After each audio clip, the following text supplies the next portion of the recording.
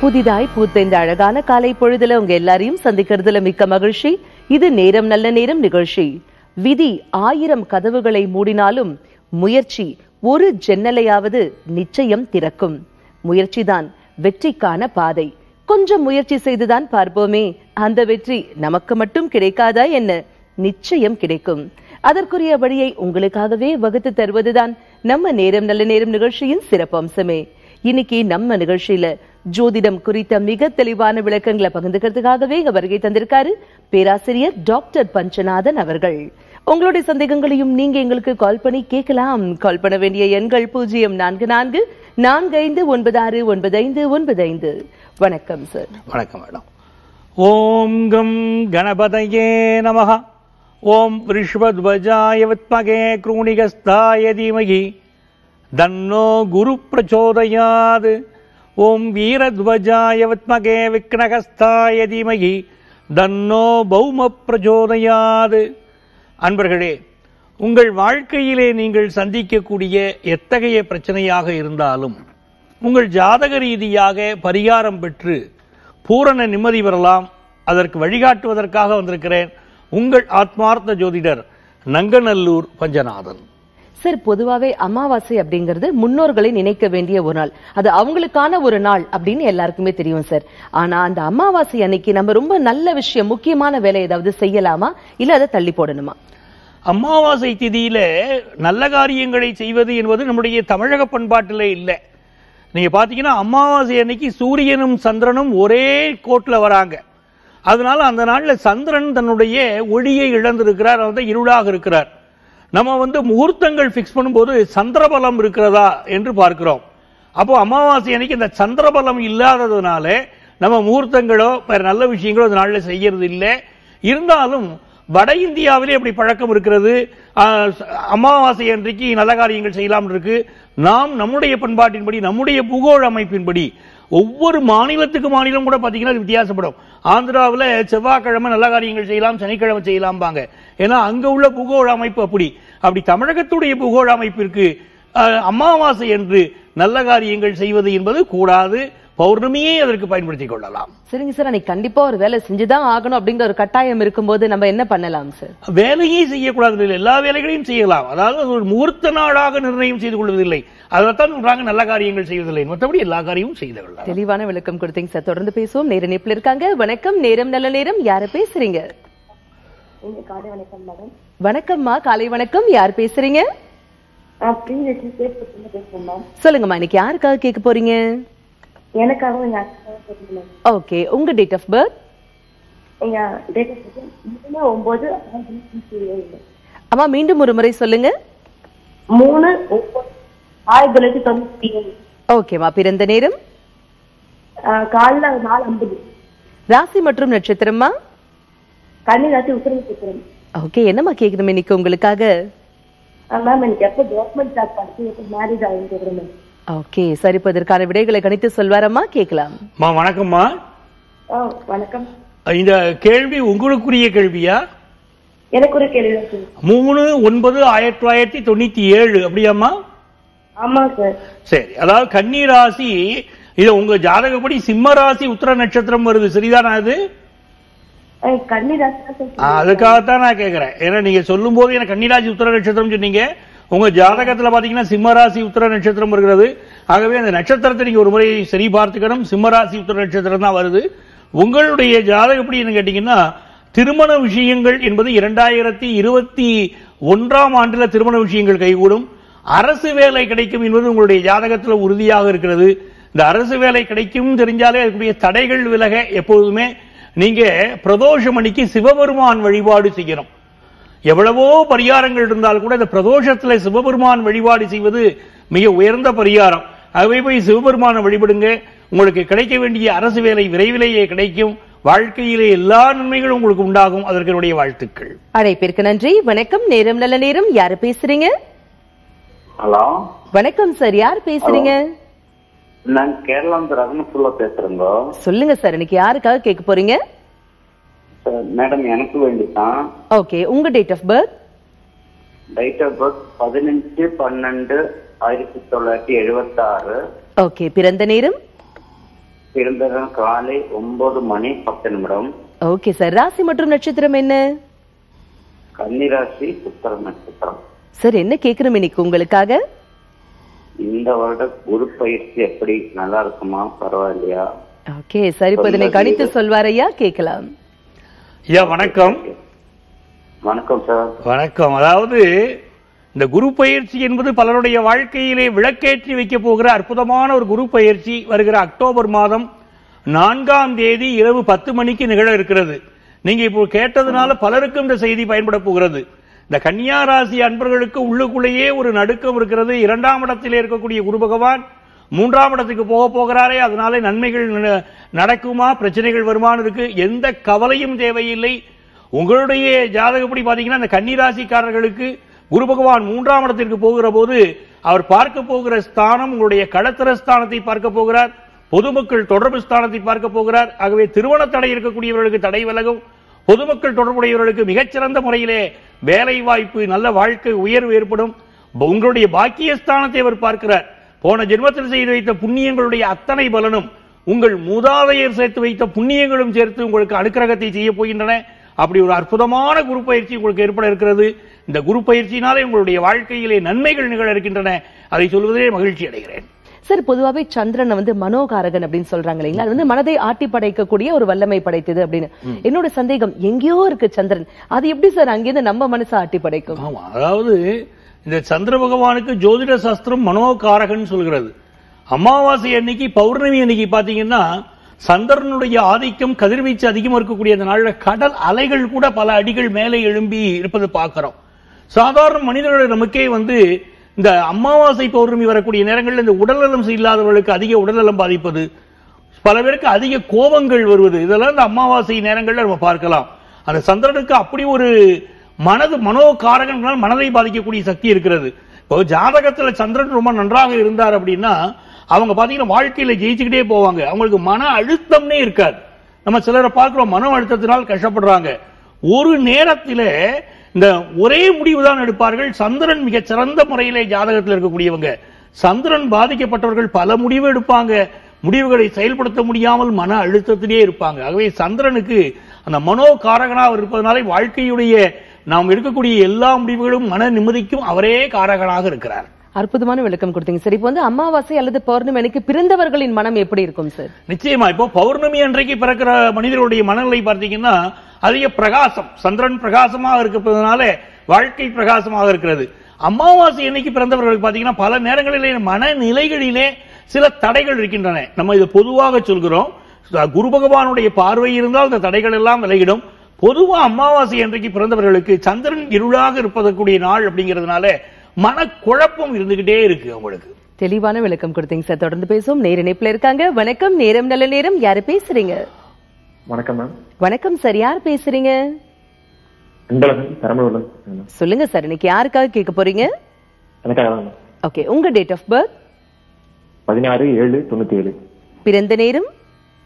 10 மணி, இரவு 10 மணி. ஓகே, ராசி மற்றும் நட்சத்திரம் என்ன? அனுஷம் நட்சத்திரம், விருச்சிக ராசி, கும்பராசி. ஓகே, என்ன சார் கேட்கணும் இன்னைக்கு உங்களுக்காக? கல்வி சார்ந்து. கல்வி குறித்து குறிப்பா என்ன தெரிஞ்சுக்கணும் சார்? கல்வி தடை வருது, அதை பத்தி கேட்கலாம். ஓகே, கவலையப்படாதீங்க, அதற்கான தீர்வுகள் சார் கொடுப்பாரு, கேட்கலாம். நண்பரே வணக்கம். வணக்கம் சார். என்ன படிச்சுட்டு இருக்கிறீங்க? சார் எங்கேயும் படிச்சிருந்தேன் சார். என்னங்க? பிஇ படிச்சிட்டு இருந்தேன். பிஇ படிச்சுட்டு இருக்கீங்க, சரி. எந்த வருஷம் படிக்கிறீங்க? சார் தேடி வரைக்கும் படிச்சிருந்தேன் சார். அவர் டிஸ்கன்யூ பண்ணிட்டேன். சரி. அது எவ்வளவு ட்ரை பண்ணி கண்டினியூ பண்ண முடியல. சரி, அதான் சரி கண்டினியூ பண்றதுன்னு அமைப்பு இருக்கிறேன்.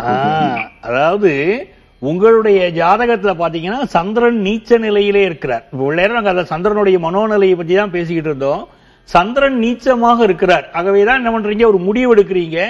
அந்த முடிவு என்பது சில நேரங்களிலே இயல்பு முடிவிலிருந்து மாறுபட்டு போகுது. ஒரு பிடிவாதமான ஒரு முடிவாக அமைந்து போகிறது. அதனாலதான் அந்த சிக்கல்.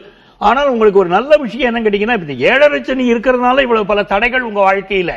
7.5 சனி இருந்தாலும் இப்ப குரு பகவானுடைய அனுக்கிரகம் உங்களுடைய ராசிக்கு வரப்போகிறது. ஆகவே இந்த அக்டோபர் மாதம் 4ஆம் தேதி தொடங்கி நல்ல மாற்றம் ஏற்பட இருப்பதனாலே உங்களுக்கு நல்ல முறையிலே திரும்பவும் எஜுகேஷன் தொடரும். வாழ்க்கையில என்ன தவறு செய்திருக்கிறோம் என்று திரும்பி பார்த்து திருத்திக் கொள்ளக்கூடியவர்களுக்கு காலம் காத்திருக்கிறது, காலம் உதவி செய்யும். அப்படி காலம் உங்களுக்கு உதவி செய்ய போகிறது. அற்புதமான வாழ்க்கை உங்களுக்கு காத்திருக்கிறது. மீண்டும் சேர்த்து படியுங்கள், வாழ்க்கையிலே வெற்றி காணுங்கள். என்னுடைய வாழ்த்துக்கள். அழைப்பிற்கு நன்றி. வணக்கம், நேரம் நல்ல நேரம். யார் பேசுறீங்க? வணக்கம் மேடம். பேசுறேன். சொல்லுங்கம்மா, இன்னைக்கு யாருக்காக கேட்க போறீங்க? எங்க வீட்டுக்கார கேட்கணும். ஓகேமா, அவருடைய பெயர்? பழனிசாமி மேடம். 15/10/1977. ஓகே. விசாக நட்சத்திரம், வெள்ளிக்கிழமை நைட் 12 மேடம். ஓகேமா, என்ன கேட்கணும் இன்னைக்கு உங்க கணவருக்காக? தொழில் எது பண்ணாலும் நஷ்டம் தான் ஆயிட்டு இருக்குது மேடம். மேல மேல கடன் ஆயிட்டு இருக்கு. அம்மா கவலையே படாதீங்க, இதற்கான தீர்வுகள் சார் கொடுப்பாரம்மா, கேட்கலாம். அம்மா வணக்கம்மா. வணக்கம் சார். அம்மா, உங்களுடைய அன்பு கணவருடைய ஜாதகத்தை பார்க்கிற போதுமா அவர் சில விஷயங்கள்ல இப்படித்தான் இருக்கணுங்கிறது ரொம்ப பிடிவாதமாக இருக்கார். கொள்கை பிடிப்பு என்பதை விட அவருடைய பிடிவாதமாக இந்த ஜாதகம் தெரிகிறது. இவரை என்ன செய்யணும் கேட்டீங்கன்னா, அருகிலே இருக்கக்கூடிய முருகன் கோயிலுக்கு போகணும்.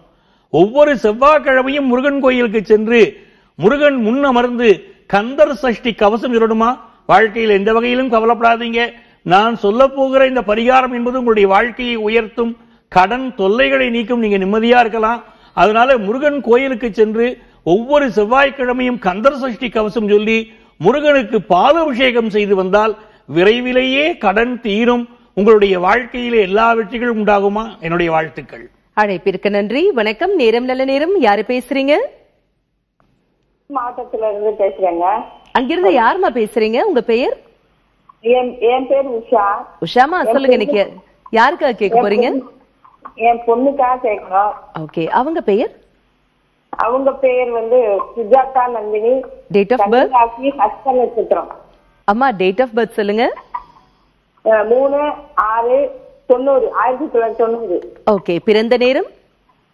பிறந்த நேரம் சாயங்காலம் 6:15 மணி. ஓகேமா, கன்னிராசி, ஹஸ்த நட்சத்திரமாமா?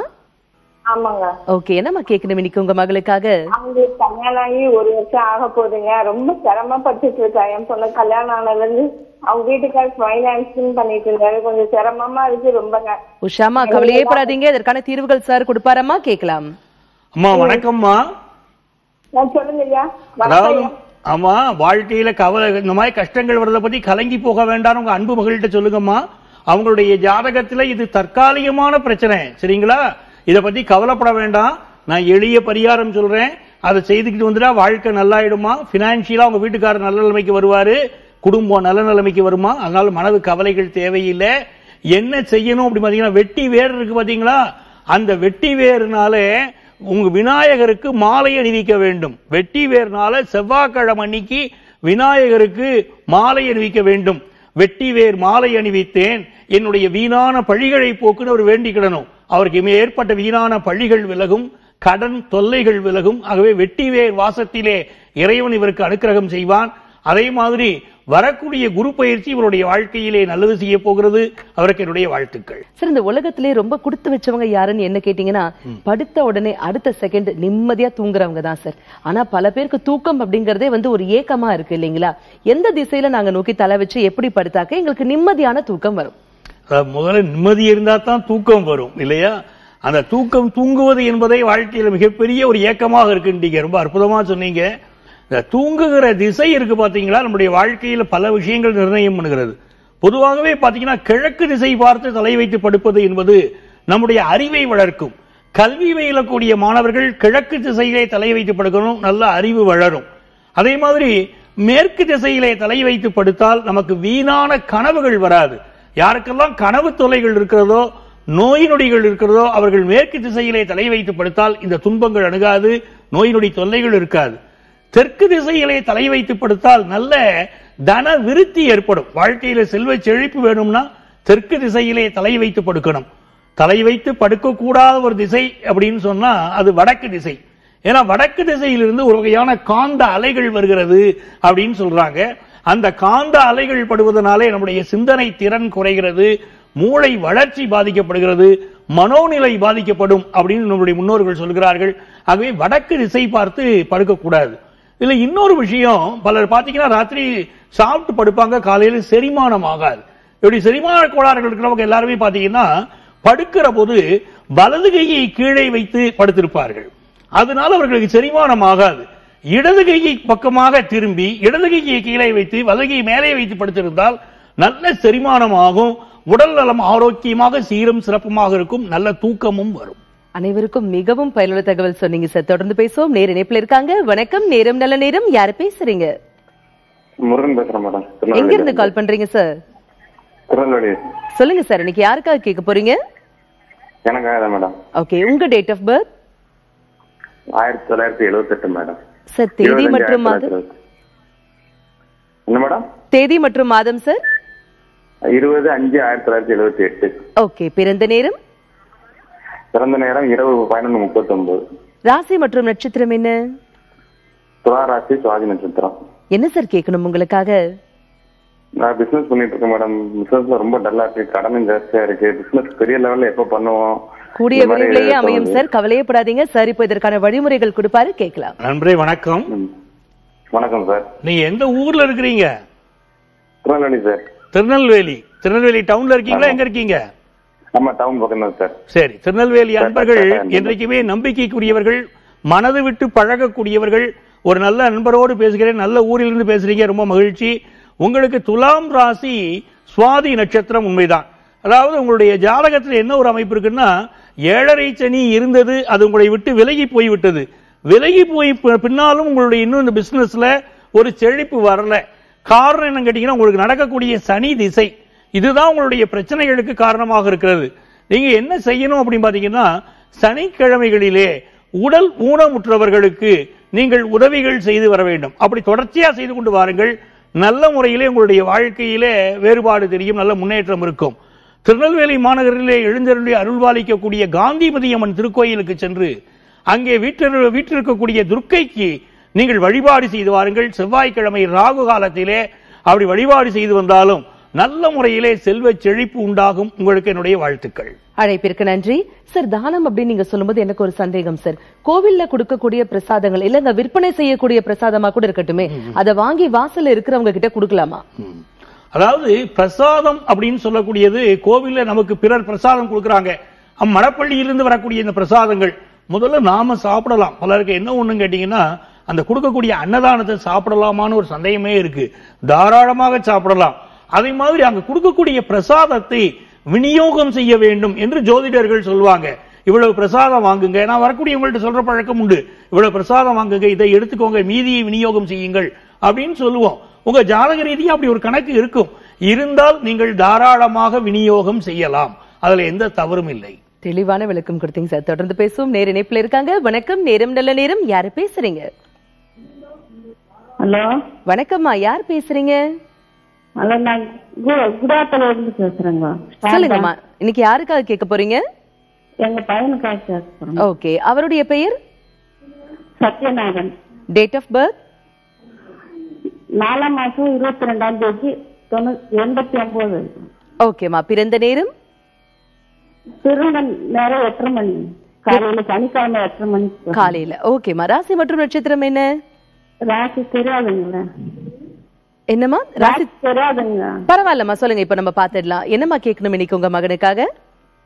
அவனுக்கு வேலை சரியாம இல்லைங்க. அம்மா கவலைப்படாதீங்க, அதற்கான தீர்வுகள் சார் கொடுப்பாரம்மா, கேட்கலாம். அம்மா, உங்க அன்பு மகனுக்குமா வேற தள்ளி போயிட்டே இருக்குது. கல்யாணத்துக்கு பொண்ணு பார்த்துன்னு இருக்கிறோம், அதுவும் தள்ளி போயிட்டே இருக்கு. இரண்டுமே கை கொடுமா, கவலைப்படாதீங்க. அம்மா, மன கலக்கம் வேண்டாமா, நிம்மதியா இருங்கம்மா. உங்க அன்பு மகனுடைய ஜாதகம் துலாம் ராசி, சுவாதி நட்சத்திரம்மா. ராசி நட்சத்திரம் தெரியலைன்னு சொன்னீங்க இல்லையா, குறிச்சுக்கிடுங்க. துலாம் ராசி, சுவாதி நட்சத்திரம். இவருடைய ஜாதகத்திலமா இப்பொழுது சனி திசை, செவ்வாய் புத்தி நடைபெற்று வருகிறது. இதுதான் பிரச்சனைகளுக்கு காரணம். சனியும் செவ்வாயும் ஒன்றுக்கு ஒன்று எதிரான கிரகங்கள். இவைகள் இணைகிற போது வாழ்க்கையில ஒரு போராட்டம் இருக்கும். அப்ப நீங்க என்ன செய்து கொண்டு வர சொல்லணும்? இவரை பைரவரை சனிக்கிழமைகளிலே வழிபட்டு வர சொல்லுங்கள். 8 நல்லெண்ணெய் தீபம் ஏற்றி அவரை வழிபட சொல்லுங்கள். இவர் வாழ்க்கை ஆனந்தமா அமையும். திருமணமும் நல்ல முறையிலே கூடி வரும். வேலையும் அமையும். இவருடைய வாழ்க்கை ஒளிமயமா இருக்க போகுதுமா? அதுக்கு என்னுடைய வாழ்த்துக்கள்.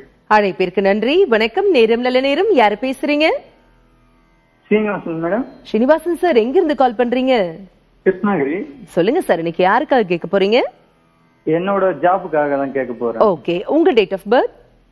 20/3/1994 மேடம். பிறந்த நேரம்? நேரம் தெரியவில்லை. மீனம் ராசி நட்சத்திரம். ஓகே, உங்க வேலை குறித்து தெரிஞ்சுக்கணும் இல்லீங்களா? சார் இப்ப கணித்து சொல்வாரையா, கேட்கலாம். ஐயா வணக்கம். சொல்லுங்க ஐயா. நீங்க பிறந்தது 23/94 சொன்னீங்க, அப்படியா? ஆமாங்க மேடம். 23/94 சொன்னா மிதுன ராசி, மீன ராசி வராது. மிதுன ராசி மிருகசிரீஷ நட்சத்திரம் இருக்கும். உங்க வேலையில என்ன தடைகள் இருந்தாலும் அக்டோபர் மாதம் 4ஆம் தேதிக்கு பிறகு ஒரு நல்ல சூழ்நிலை உங்கள் வாழ்க்கையில ஏற்பட போகுதியா, மகிழ்ச்சியான சூழல் ஏற்பட போகிறது. உங்களுக்கு என்னுடைய வாழ்த்துக்கள். அழைப்பிற்கு நன்றி சார். ஜோதிடம் குறித்த நிறைய விளக்கங்கள் பகிர்ந்துட்டீங்க, நிறைய பேருடைய கேள்விகளுக்கு தெளிவான பதில்களும் கொடுத்தீங்க சார். மிக்க நன்றி. ரொம்ப சந்தோஷம். இந்த நிகழ்ச்சியிலே என்னை தொடர்பு கொள்ள முடியாதவர்கள் நேரிலே வந்து என்னுடைய அலுவலகத்தை என்னை சந்திக்கலாம். நங்கநல்லூர், டி நகர் இடங்களில் எங்களுடைய அலுவலகங்கள் இயங்குகின்றன. உங்களுக்கு ஆலோசனை கூற எப்பொழுதுமே காத்திருக்கிறேன். உங்கள் ஆத்மார்த்த ஜோதிடர் நங்கநல்லூர் பஞ்சநாதன். இவ்வளவு நேரம் நாம ஜோதிடம் குறித்த நிறைய விளக்கங்கள் தெரிஞ்சுக்கிட்டோம் இல்லையா? அடுத்ததாக உங்களுக்காகவே இன்றைய ராசி பலன் காத்துட்டு இருக்கு. இணைந்திருங்கள், மகிழ்ந்திருங்கள்.